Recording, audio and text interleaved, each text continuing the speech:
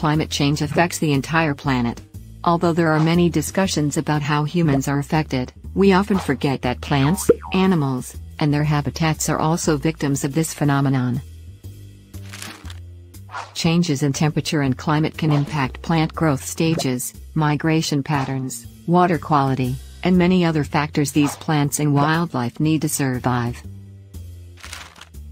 The warm waters trigger a chain reaction of events that affects all levels of the ecosystem.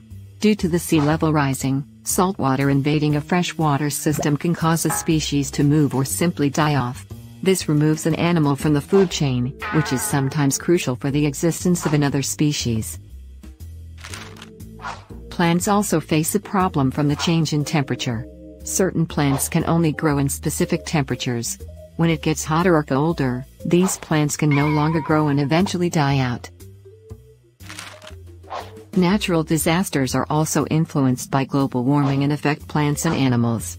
Strong hurricanes can blow away animals and level entire ecosystems, while wildfires can completely destroy them. There are ways to cut back on the damage that climate change is doing to the ecosystem. There are plenty of man-made factors that contribute to global warming, including our factories and cars. Since we are the cause of most of the troubles these ecosystems face, it's up to us to restore balance and make things right. Not only should we look to prevent climate change from further damaging our ecosystems, but we need to start restoring the ones that have already been affected. Living healthier and more energy-efficient lives is the first step in doing this. The creation of processed food is one of the leading causes of greenhouse gases in the world. By cutting meat and dairy out of your diet, the levels of carbon dioxide being put into the air will begin to decrease. Our planet's ecosystems have been here longer than us.